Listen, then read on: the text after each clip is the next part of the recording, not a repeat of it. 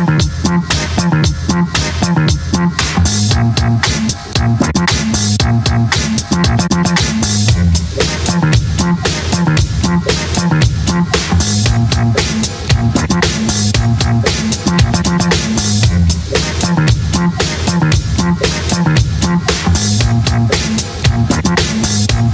to the Power Factor Show. Episode 157. Sponsored by Taylor Freelance, Rainier Ballistics, Hodgson Powders, and JPL Precision.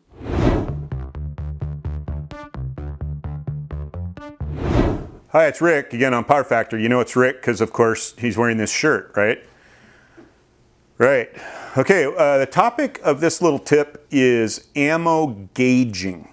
If you do any hand loading, the rounds that come out of your press may or may not be as consistent dimensionally as they could be or as they should be. And one of the things you can do in advance, say, of going to a major match or even a local match, depending on the confidence in your loading ability, is to gauge your ammo. And the market supports your efforts by creating these case gauges. This one is, I think, a Wilson brand. It is, oh no, Midway. This is a Midway 45. This is a Midway 9mm. And essentially, although it looks sort of like, if you look in there, it looks sort of like the inside of the chamber of your gun. It's actually a bit tighter than that. It's made to minimum, in my experience, these especially, these Midway brand ones, are made to minimum dimensions, maybe probably tighter than any actual chamber you're going to see. And so the way it works is the overall length of the gauge is equivalent to the maximum length of the cartridge. So the max length for a 45 ACP cartridge is 1.275 inches. So this gauge is 1.275 inches long. So after you've dropped a round into it, you can just kind of look or feel for the end. And if the bullet is not sticking out, then it's within maximum length. Now, I rarely have ever loaded any rounds to max length. For round nose bullets, I'm usually, even flat nose bullets, 1.25 to 1.26. Maybe 1.265, but this will tell you if your round is over max. If it's over max, it probably won't even fit in the magazine, let alone won't fit in the chamber. So you get your overall length there. It also measures to an extent, the case length. You've got a little shoulder in there like you do at the end of the chamber, and if the round sticks out, that means your case is too long. It could also mean that the round is not dropping fully into the gauge because it's either out of round, there's a bulge in it, or in some cases the rim has been pounded out of round to the extent that it won't drop in here flush. 45 ACP cases especially can be loaded 15, 20, 30 times. Essentially you load them until they crack. And so I have 45 auto cases. They've been loaded so many times that you can't even read the head stamp. It's just a sea of scratches and dings and dents. And sometimes the edges of the rim will get pounded out to the extent that the max diameter of the rim has been exceeded. All cases have a max and minimum rim diameter, and the extractor is designed to operate within that range. If it gets pounded out too big, now you're asking the extractor to do extra duty, and if it's in the form of a burr or some sharp edge, it might actually catch on the extractor and prevent feeding or extraction or ejection.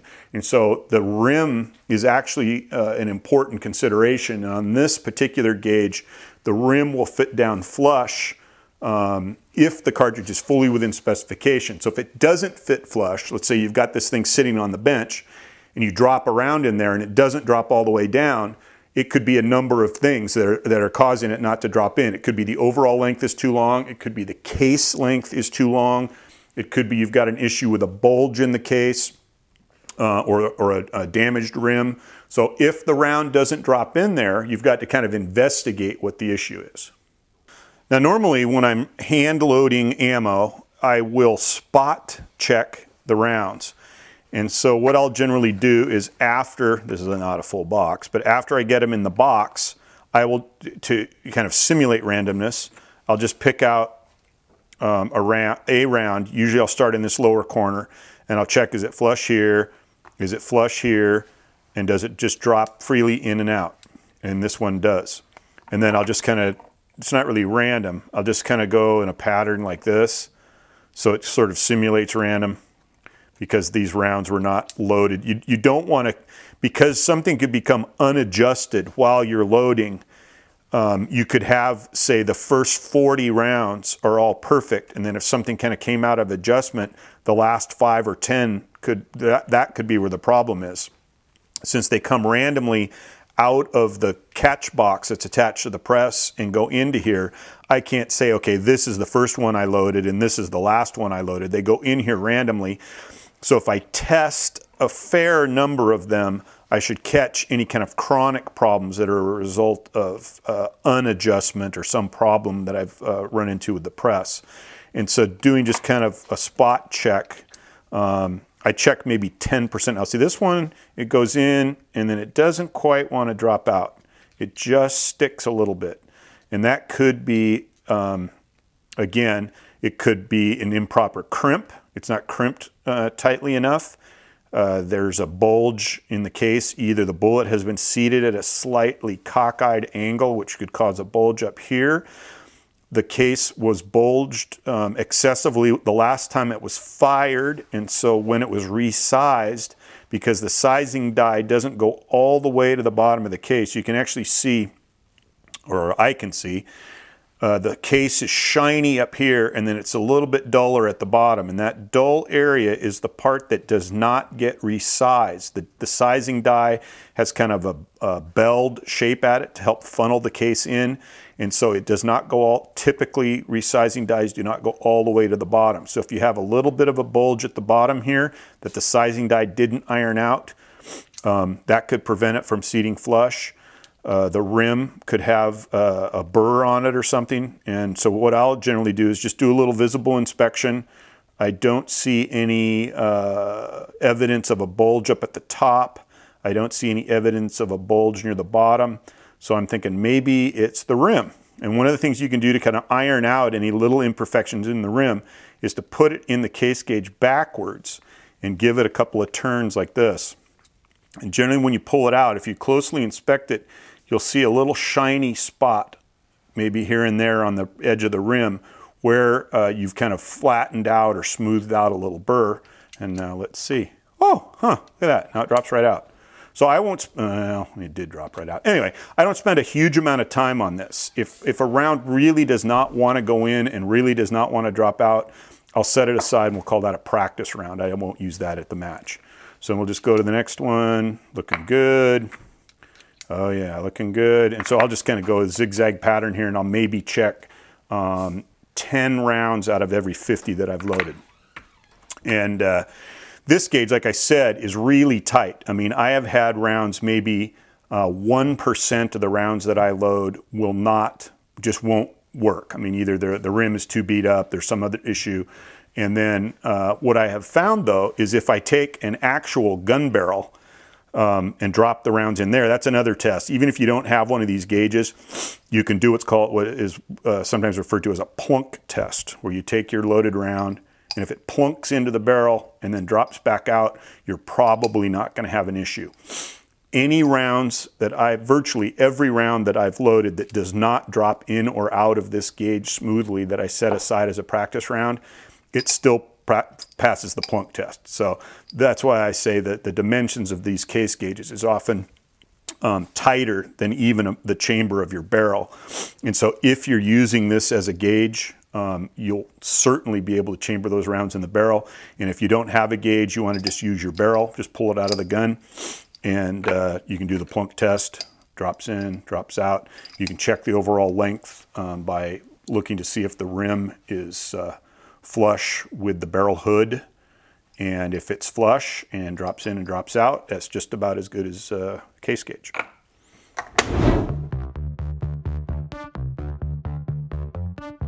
So for those of you who are using Dillon presses, particularly the SL900 or the Dillon 550 or 650 or the 1050 and are reloading large capacity rifle shells, you probably notice that you're frequently running out of powder. And I've mentioned before on using the SL900 that I probably load about 150 rounds or so before running out of powder. I recently had the experience of actually depleting the amount of powder that was in the powder reservoir and didn't realize it until I loaded about 10 shells and had to go back through my bucket of shells and try to identify which one. So to prevent that from happening, the standard powder hopper that Dillon provides with all the presses is about 7 inches in length. And the folks at UniqueTek make a aftermarket product that increases the powder hopper capacity dramatically. On my particular press here, they make 2 different sizes, one that is 11 inches and one that is 14 inches, and this one here is 11 inches, and I primarily went with the 11-inch one because of the proximity to the case feeder. I didn't want it going above the case feeder, and it also would just make loading the powder hopper difficult. I was afraid that I might end up interfering with the case feeder. On the bottom of the powder hopper as it comes from the factory, there's a baffle in here. The powder hopper from UniqueTek is just simply a sleeve here, but they provide a baffle internal to it that you place in there, and it basically serves the same purpose as this. So for those of you who are using this, I would highly recommend that if you want to increase the powder capacity of your Dillon press, to go to UniqueTek and see what they have. The other thing I wanted to mention here is that one of our viewers, Christopher St. Clair, talked about a aftermarket, or I shouldn't say aftermarket, an upgrade that he made to his SL900, and it primarily is the drop ramp here on the press. What he pointed out, and I found also, is that if you take the shot shell bucket here off, this thing would fall off and clank and make a lot of noise. So what he did is he took a piece of basically vacuum line hose and slid it, about 1/4-inch vacuum line hose, and slid it and fitted it around the opening here of the drop ramp. And after doing that, it nicely fits up here now against the press and stays in place and doesn't fall out, so you can actually take the powder bucket or the shot bucket here away, or I should say the shell bucket here away, and store it elsewhere, but not have to worry about this thing falling off or doing anything like that. So hope that helps you guys out.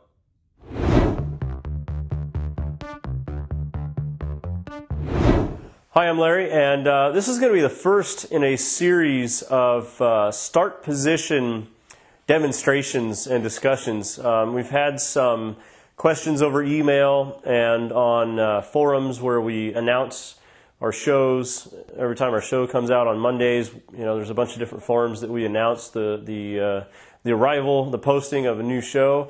And we've had some questions from our viewers about start positions.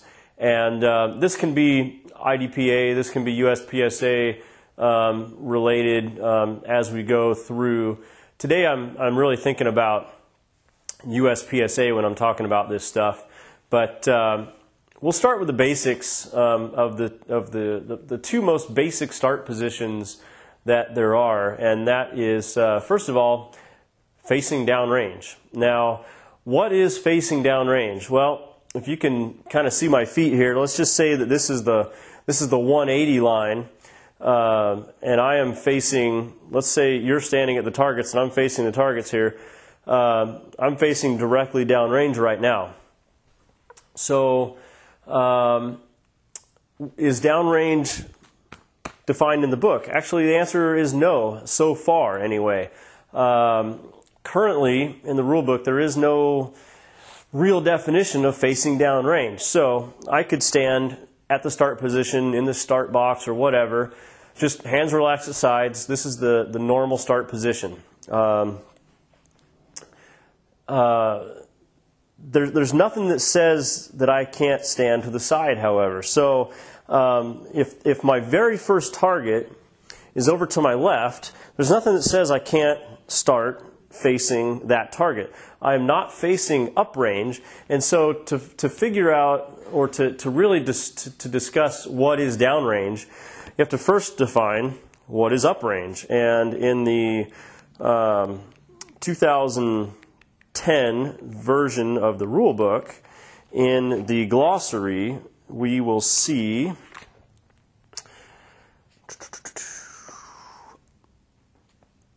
Where is it? I should have prepared. Facing up range. Here we go. Facing up range.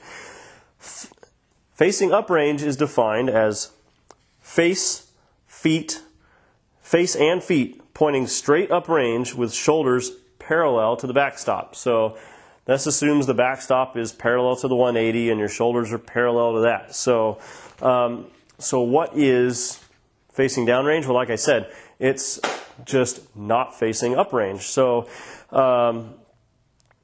I can't break the 180 with my gun, right? So therefore, facing uprange would be like 181. I'm just 1 degree past the 180.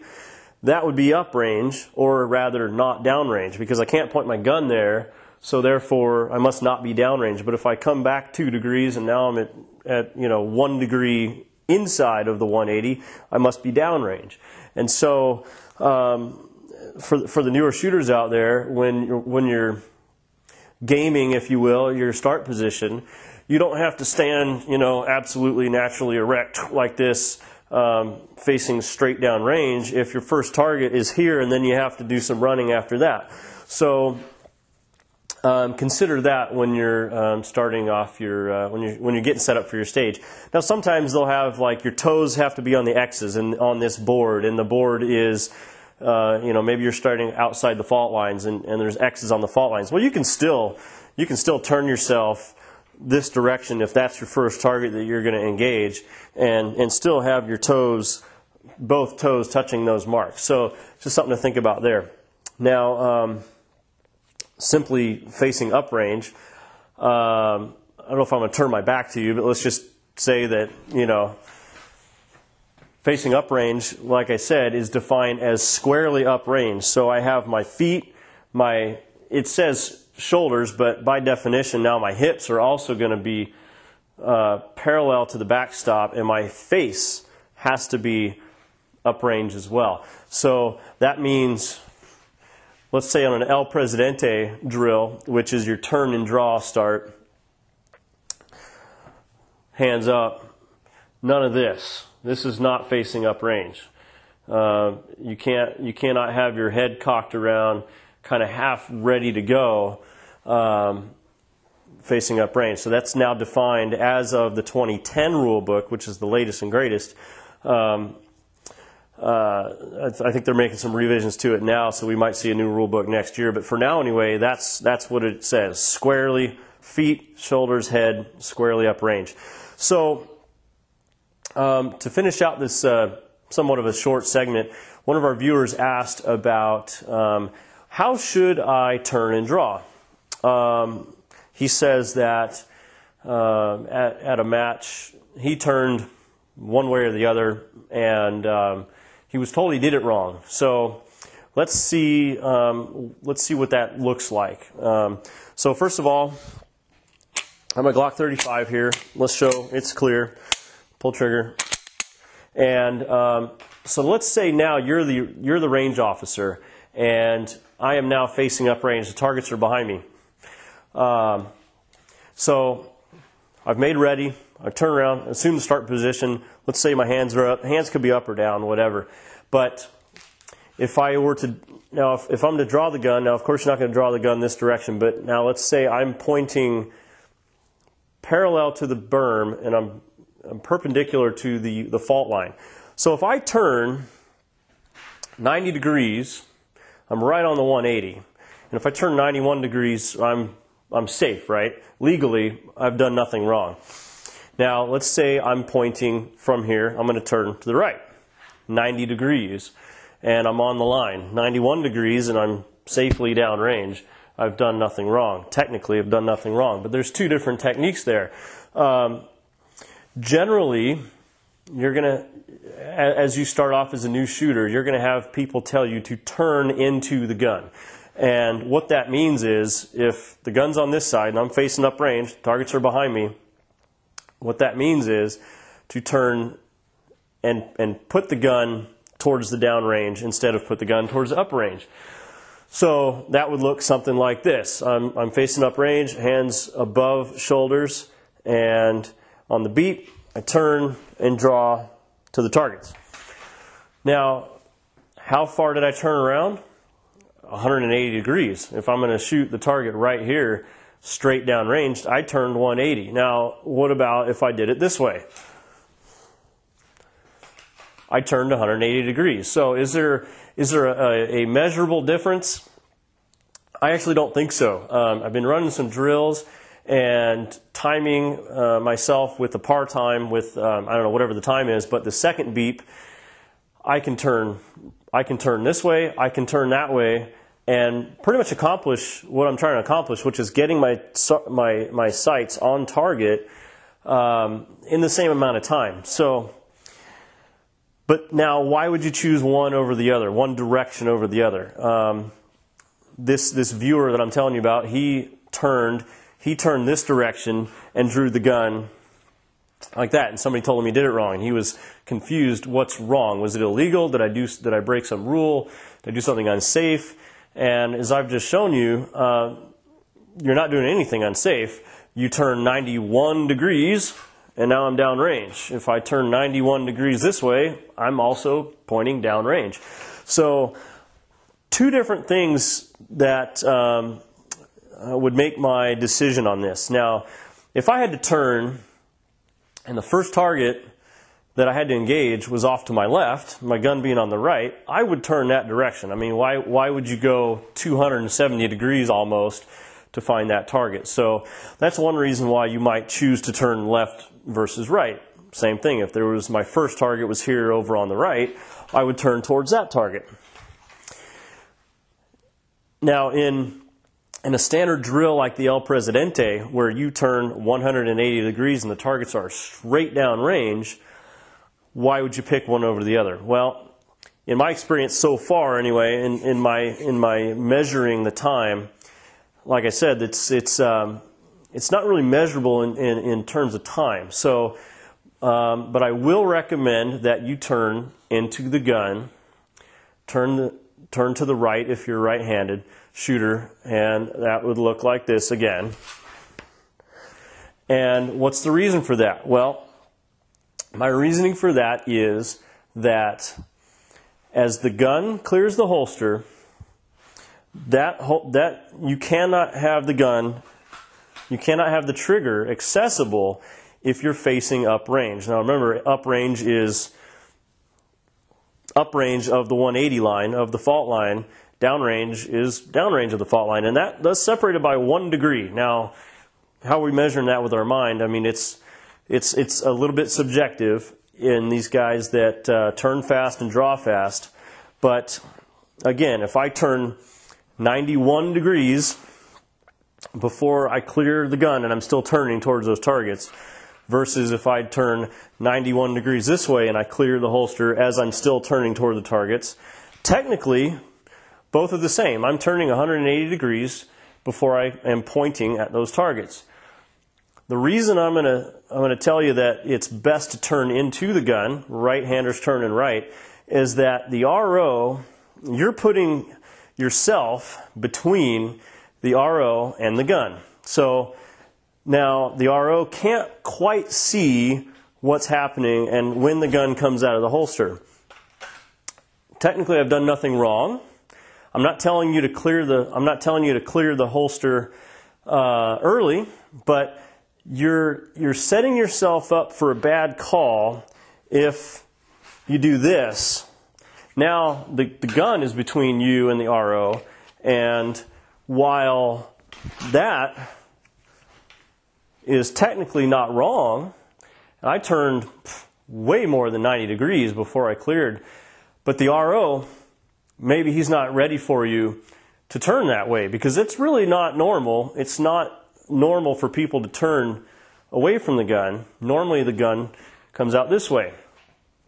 In my opinion, you would set yourself up for a bad call if the RO wasn't quite paying attention, if he wasn't quite ready for you to do what you just did, and maybe he thought he saw something that didn't really happen, and now you got yourself a DQ. You're facing a DQ possibly for something that you didn't do wrong. Maybe he just wasn't quite ready and wasn't paying attention. So my tip of the week is all else being equal, target straight down range, turn into the gun, and you'll find that neither is any slower, but and the main thing is get your eyes on the target. That's probably the best tip right there to accomplishing this maneuver, this uprange start position, to turning toward the targets. You can overthink this for sure. You want to, what do I do with my feet? Do I step first with my right? Do I want to step first? Does my right foot go back and my left foot come around? Do I start and have the left foot just come around the right foot? You can totally overthink the start position. The best thing to do is, and it's usually hands above shoulders, I like to index my hands on my glasses or on my brim of my ball cap. And the first thing you want to do when you hear that beep is get your eyes on the target. The rest of your body will follow, and the feet will take care of themselves. So, I mean, that'll just look something like this. So, what did I do with my feet? Honestly, I don't know. I think I pivoted around on my right foot. It doesn't really matter. As long as you stay in the 3-foot box, which is plenty of room to do it, you'll find that it's not that difficult of a start position. So hopefully you enjoyed the tip of the week, and we'll see you next week.